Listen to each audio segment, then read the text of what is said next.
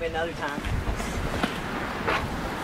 Welcome back to the Texas Bucket List. Next on the show, we pay tribute to Texas's Danish history. And I'm not talking about the pastries. You see, down here in Danevang, you'll find the Danish Heritage Museum. It pays tribute to the folks that settled this area all those years ago.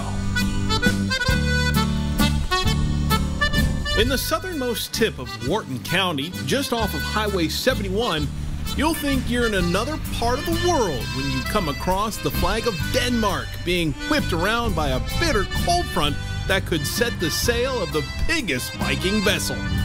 But not to worry, this stop pays tribute to the Danish settlers of another sort, the ones that came to this part of Texas back in the 1800s. Known as the Danish Capital of Texas, Danevang was established in the 1890s by nearly 100 Danish families who left Iowa to find a better life in a warmer part of the country. Now, there weren't many Danish who dashed for the South. That's why Danevang is the destination to go for the Danish Heritage Museum. We not only represent the Danes who settled here, but really it's what the people who came to Texas, to this part of Texas, to farm, to ranch, were like in the late 1800s. Sandra Peterson is married to one of the descendants of the Danes and now finds herself dishing out the details of the Danish way of life. They came first and they wanted to farm wheat and barley. Well, they found out very quickly that wheat and barley didn't work here.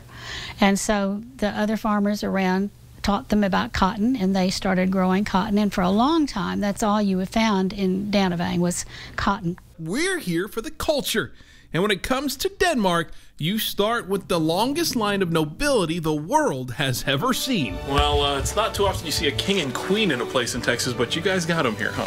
Well, we do, and this is Queen Margrethe of Denmark and Prince Henrik.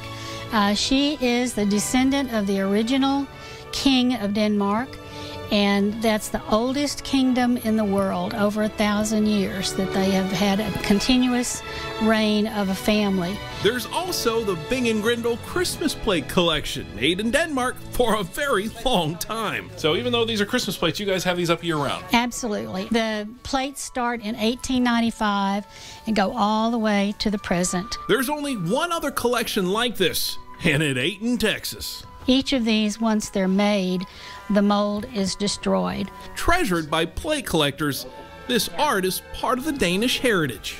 Each one tells a story. We're very proud of these plates.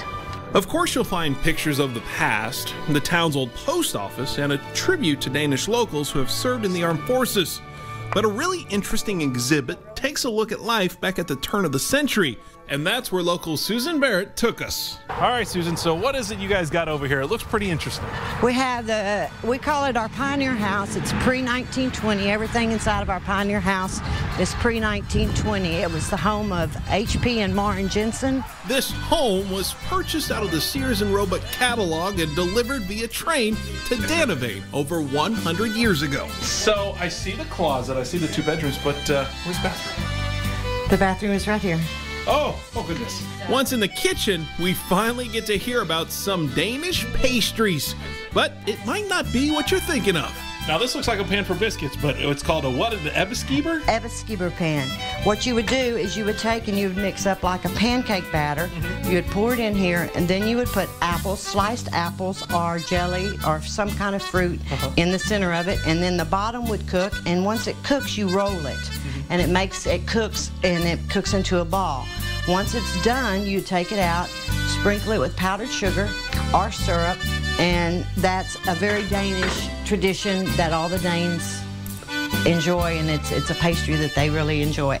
I'm ready for one now. You got me on that one. This was my husband's mother's pan, and I told him he might as well donate it because I'm not going to make ebbeskieber. So where would we get an ebbeskieber?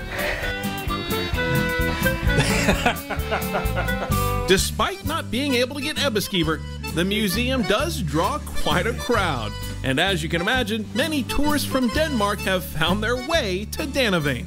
They're very impressed. They're very proud that they see how we are preserving their heritage, their history. They're very proud at the way we're representing Denmark. They compare us to the big Danish Museum in Elkhorn, Iowa, and the Danish community in Danevang, California. And a number of them say this is what the real people were like who lived here. The Danish Heritage Museum of Danevang, a chance to learn more about the history and incredible culture of Texas. It demonstrates the tenacity and the will of people to survive over great obstacles when they first came and through the first 40 years. It's just a piece of Americana that's very unique.